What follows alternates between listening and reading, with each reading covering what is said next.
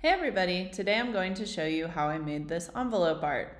So I started with a printout from the Letter Writer's Complete Resource, which is in the TPK catalog. I've got this cool pen and ink drawing of tulips, and I'm cutting those out with an X-Acto knife, which is a super useful tool if you want to make exact cuts that are difficult to make with scissors. So I got those cut out, positioned them on the envelope, and then I am using a glue stick and just really smoothing those down so they don't catch on a postal machine. And I'm using a gel pen here, black gel pen, to make the blacks on those tulips a little more, just pack a little bit more of a punch. And then I'm making guidelines for my calligraphy. Nice artistic shot here of writing a J using Sumi ink, a Browse Extra Fine 66 nib, and an oblique pen. I like to stop at stroke junctures to reset. Nice downstroke. And then the video got blurry after this, so I moved ahead.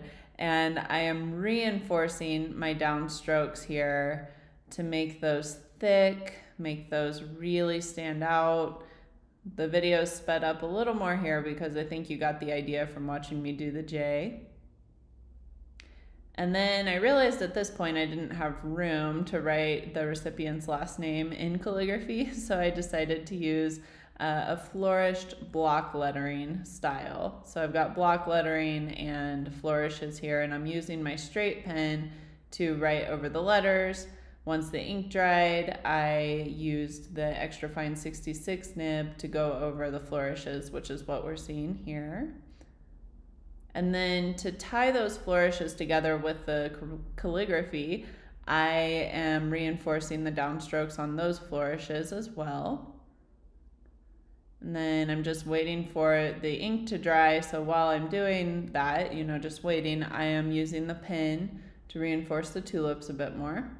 And now the ink has dried, so erasing everything. And then I'm using white ink to add a bit of dimension to the lettering here.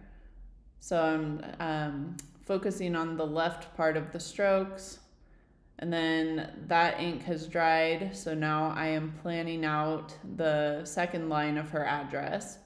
And you can see that I'm working backwards to make sure that I can meet that right margin.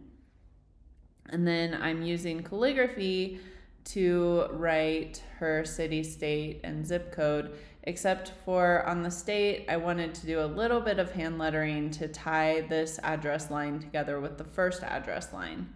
And then I didn't have room for the zip code, so I added that on the last line. And just tracing over this pencil draft here, you can see that I'm not following the pencil draft exactly. I didn't love the way that that first D ended up looking. Just going through, I added a flourish to that A to meet the right margin. And now this ink has dried, so I'm erasing it. And then using that white ink again to add dimension to the strokes. Not an exact rhyme or reason here, but I am trying to get the left side of most of my strokes just to give this piece a nice 3D effect.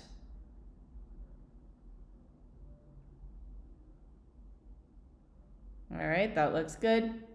So now I've got my stamp collection here, and I'm trying to figure out if I can make it to 58 cents with the denominations I've got. I cannot, so I'm having to use a modern stamp, forever stamp, and then 2 stamps that aren't worth very much just to fill up some space. And then I'm writing my return address in white and writing in her card here. I'm just using a white gel pen. That's what I like to use on black cardstock. There it is. And that's what the front of the card looks like. We'll just tuck that into the envelope here. It's a 5x7 card in an A7 envelope. And then the back of the envelope has been moistened, so I'm just going to seal that. And voila.